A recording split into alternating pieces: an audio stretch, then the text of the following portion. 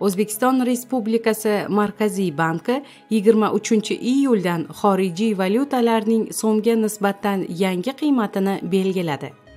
Unga ko'ra, bir AQSh dollari o'tgan haftadagi kursga nisbatan 40 so'm 1 tiyinga ko'tarilgan va 1 dollar 8624 so'm 51 tiyinga yetgan.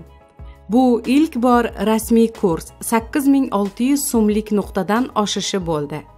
1 rubl esa 0,58 tiyinga o'sib 136 so'm 92 tiyinga teng bo'lib turibdi. Eslatib o'tamiz, valyuta qiymatini belgilash chog'ida O'zbekiston Respublikasi Markaziy banki mazkur valyutalarni ushbu qiymatda sotish yoki sotib olish majburiyatini olmagan.